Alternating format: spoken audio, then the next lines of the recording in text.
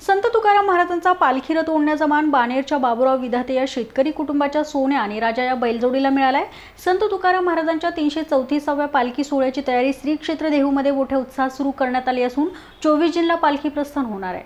यंदा पालखी रथ ओढण्यासाठी संस्थांकडे 14 अर्ज आले होते, त्यापैकी 7 जोडी निवड झाली आहे। त्यातील 7ही बैल मालकांच्या नावांची चिठ्ठी ओढून रथासाठी बैलांची निवड करण्यात आली आहे। या दुसऱ्या बैलजोडीचा रवींद्र कोंडरे पुणे आंबेगाव नरे यांना मान मिळाला आहे।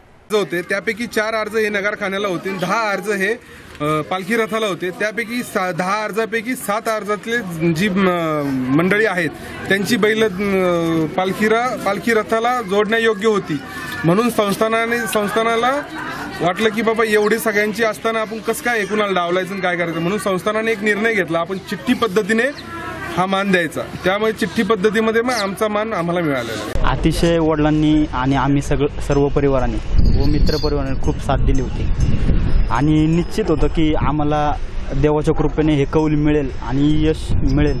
अनुपम्य नगर पंढरपूर भीमा मनोहर असं साधू संतांनी पंढरीचं वर्णन केलेलं आहे।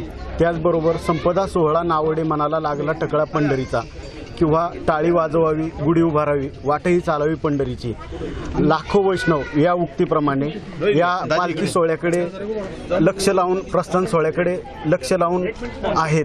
बैलांची निगा म्हणजे सगळ्यात महत्त्वाचं, खरेदी करताना शारीरिक बांधा, त्याच्यानंतर जे सगळे पॉईंट आहेत बैलांच्यातले ते सगळं पाहून त्याच्यानंतर ते बैल खरेदी केले जातात। खरेदी केल्यानंतर इथं आणल्यानंतर त्यांचं रोजचं फिरणं चालणं, त्याच्यानंतर पळवणं, त्यांना पवनी, त्याच्यानंतर त्यांची मालिश असते, त्यांना प्रॅक्टिस असते। आज 200 किलोमीटर 250 किलोमीटरचा टप्पा आपल्याला गाठायचा आहे।